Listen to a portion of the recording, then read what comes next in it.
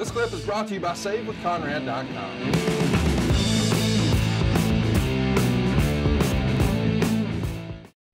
He made it until July of 2003, and then he was released. The Observer would say Terry Taylor's departure apparently was not a financial cutback issue.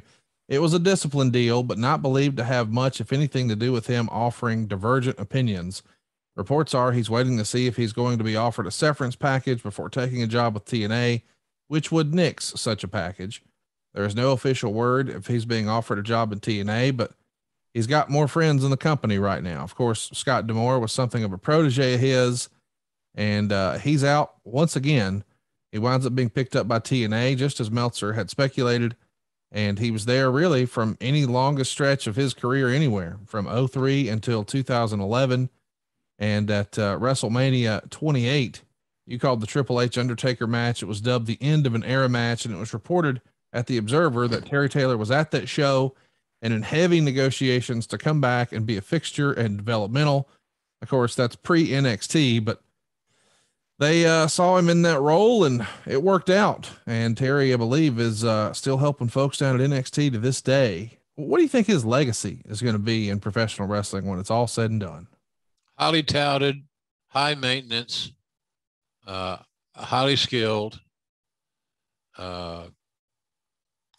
Never quite, it was later in life until he found out what he was really, really good at.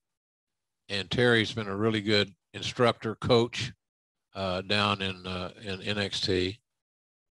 And so, but I go back to what I said earlier. In my opinion, and this is a grandpa and a father talking, his greatest achievement is how he's raised his sons. Because it's a job that, you know, we, neither of us with our children and my grandchildren have to deal with what he has to deal with on a daily basis. It's got to be challenging and daunting and tough, emotionally tough. So to me, he was always, he's a hell of a wrestler.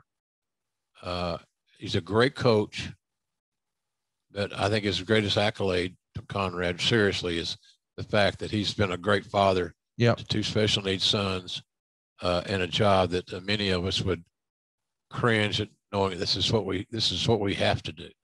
We have to take care of these two boys, and he's done that. So all the other negative stuff I erase. He couldn't decide what he wanted to do.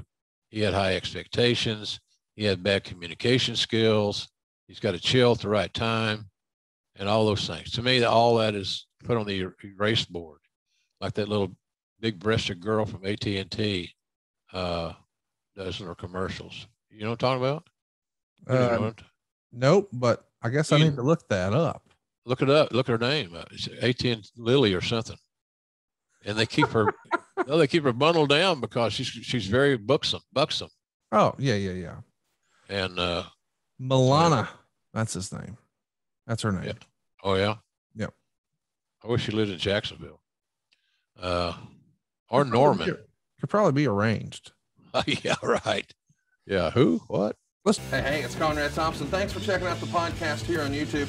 Be sure to hit the subscribe button and the notifications bell so you get a notice anytime we upload some new content. And go save yourself some money right now. If you're in a 30-year loan or you have credit card debt, it's not a matter of if I can save you money. It's a matter of how much. Find out right now for free at SaveWithConrad.com.